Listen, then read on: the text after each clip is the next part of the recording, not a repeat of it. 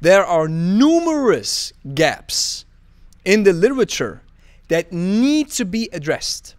One such gap is the lack of evidence regarding load selection. This is something that I've already mentioned as well. Why are you choosing a 16 kilo kettlebell as a golden standard for any kettlebell research?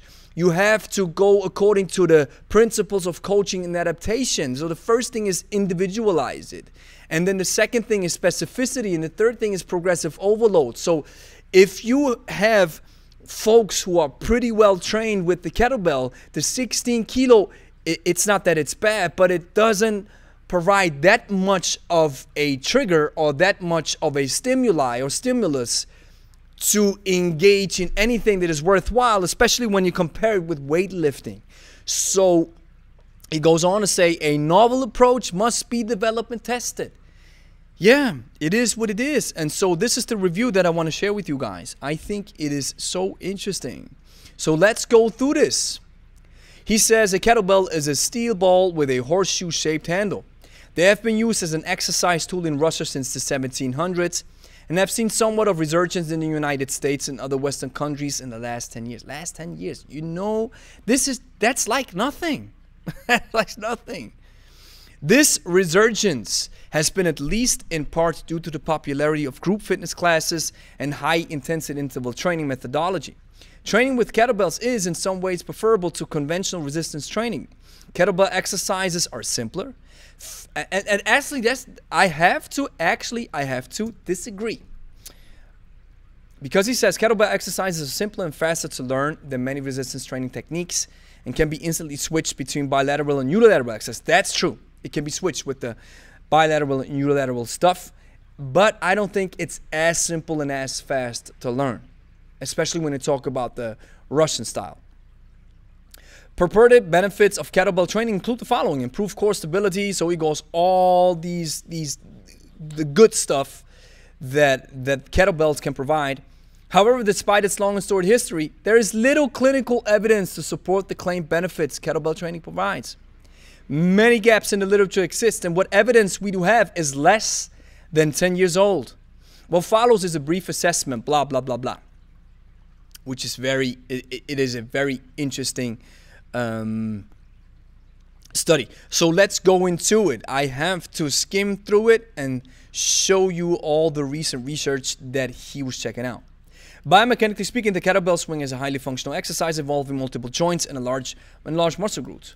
Since the swing, actually, it's not multiple joints. If you do the swing correctly, the only thing that happens is, if we can count it, your knees are getting soft. But it's not actually, your knees are not bending. So the knee joint is not actively working. The only thing that is working is your hip. That's why it's more of a hinge movement.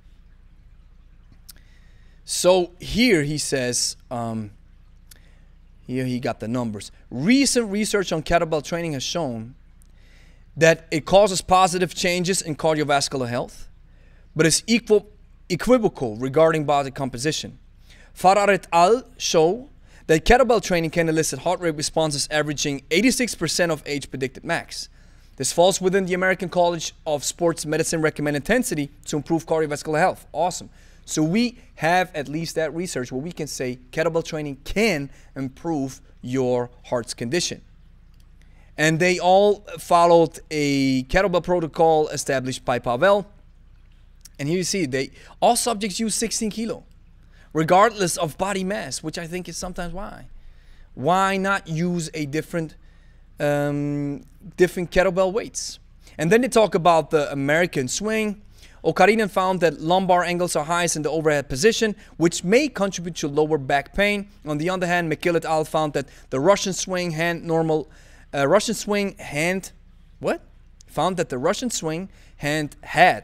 lumbar angles, and due to its unique loading properties, may restore back function in some individuals.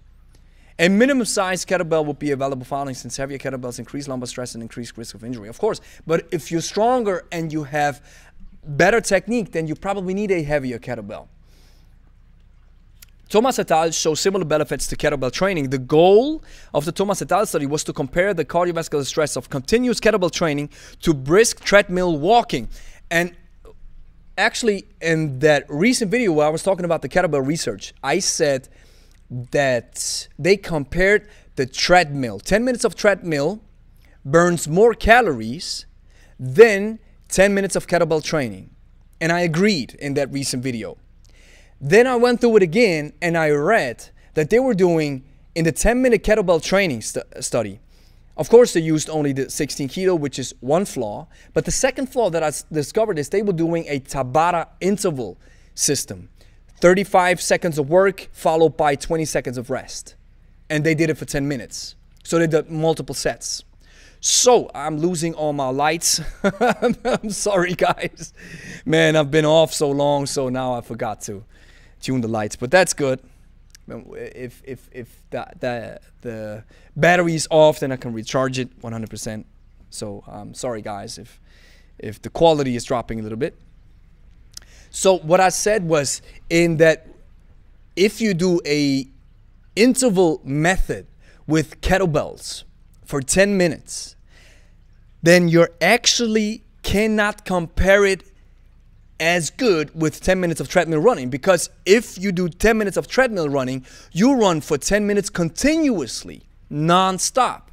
So a better comparison would be to have somebody who is advanced in kettlebell training, who knows his or her stuff, has great technique, uses a weight that challenges the person, and still is able to do a 10-minute set. So for example, why not do a 10-minute set of snatches with, if I would be the one who had to conduct it, I would choose a 20 kilo kettlebell, or maybe a 24 if I'm really, really prepared. 20 kilo kettlebells, 10 minutes of snatches, 5 minutes slings, 5 minutes left, 5 minutes right. And then we compare the cardiovascular or the calorie output with the treadmill running. And then I would say probably 10 minutes of snatches will burn more calories than 10 minutes of treadmill running. I would say so. And it's easier on the joints. So subjects completed 3 sets of kettlebell swings and sumo deadlifts at a cadence of 80 Hertz. Each set lasted 10 minutes, followed by a 3-minute rest period. A control group completed a treadmill protocol of similar duration with a similar rest period. Results from the study indicate that continuous kettlebell exercises at a moderate pace can produce similar rates of oxygen consumption and slightly higher heart rates as brisk treadmill walk. Well, it's brisk treadmill walk and it's not running. The kettlebells for this test were selected based on gender. Males used a 16, here we have it again. Females used a 12 kilo. This represents an improvement in methodology from far down, but only a slight one. A more individualized approach to selecting resistance would have been ideal. But they don't do it, and I don't understand why they don't do it. In addition to its cardiovascular benefits, kettlebell training has been shown to increase muscular strength and power. Muscular power is defined as the maximum amount of work that can be accomplished in minimal time. In other words, power is load versus speed. Traditional resistance training methods for power development focus on increasing load and include the following: deadlift, power clean, snatch. While extremely effective, these techniques are technically difficult to master, requiring months of formal instruction, which I 100% agree. Furthermore, when performed incorrectly, they have a higher injury rate than other resistance training techniques. That's the reason why you don't see it as often. You need a coach who really knows this stuff, who can really show you that stuff. On the other hand, kettlebell techniques are relatively simple to learn and utilize far lighter loads. Due to the lighter loads, it seems counterintuitive to kettlebells would have any positive effect on muscular strength and power. However, they utilize the same musculature as the traditional power lifts and require a much greater speed of contraction. And that's interesting. It is this higher velocity work rate that most likely leads to improvements in muscular power. In addition to specific exercises, specific exercise intensities are required to trigger power adaptations. According to the National Strength and Conditioning Association, the optimal intensity prescription for power development is blah, blah, blah, blah. This prescription cannot be applied to kettlebell training due to its ballistic nature. Furthermore, due to the rapid eccentric phase of the kettlebell swing, testing its 1 repetition max, it has a higher risk of injury, of course, than traditional power lifts.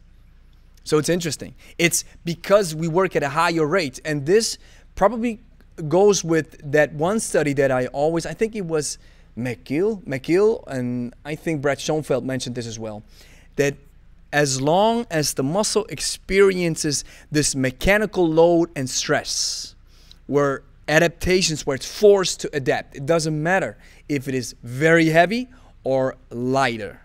So that's one of the reasons why kettlebell training is effective in building muscle as well. And so he goes with the Otto et al. Study that I want to show you, if it's here. Lake et al. Is also an interesting study. In 2012, Lake et al. Put 21 adult males through Zutlins. See, they misspelled his name. They misspelled his name. That's how popular kettlebell training is, man. This is crazy. Tsatsouline's protocol, outlined above, or jump squat protocol of similar volume for 6 weeks. Subjects' muscular power was measured via half squat and vertical jump testing. Results indicate that kettlebell training is just as effective as jump squat protocols at improving lower body power. That actually goes to show with another study that I've read about, where it said that there were some adaptations, but not the same. There were some adaptations in the jump squat, in the vertical leap, but not the same as with traditional strength training methods like the squat or a heavy leg press. So these are kind of pitched against each other. Kettlebell loads for the study were again 16 and 12 for subject or below 70 kilo respectively. That's so crazy. That's so crazy. It's like, oh, 16 kilo is the golden standard. And then you see what the Russians do. They tell you, oh no, you have to, if you want to get master of sport, you have to work with 32 kilogram kettlebells. That's 64 kilos. Oh, you're only 64 kilos heavy. Who cares what your body weight is? You can do a fewer reps, but you still have to choose the same weight. This is crazy. Isn't this crazy? And we have another app break coming up, guys.